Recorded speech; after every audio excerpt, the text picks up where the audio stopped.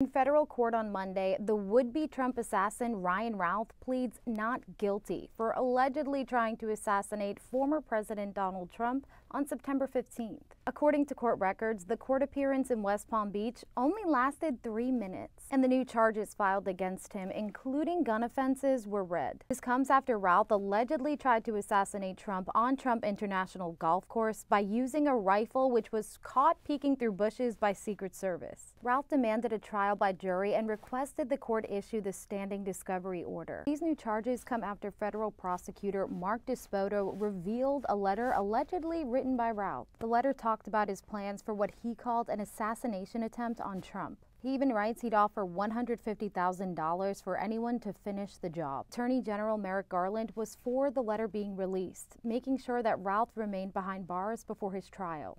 If he's convicted of attempted assassination of a presidential candidate, he's facing life behind bars. For the latest national news, head to our website, thenationaldesk.com, or to our YouTube channel.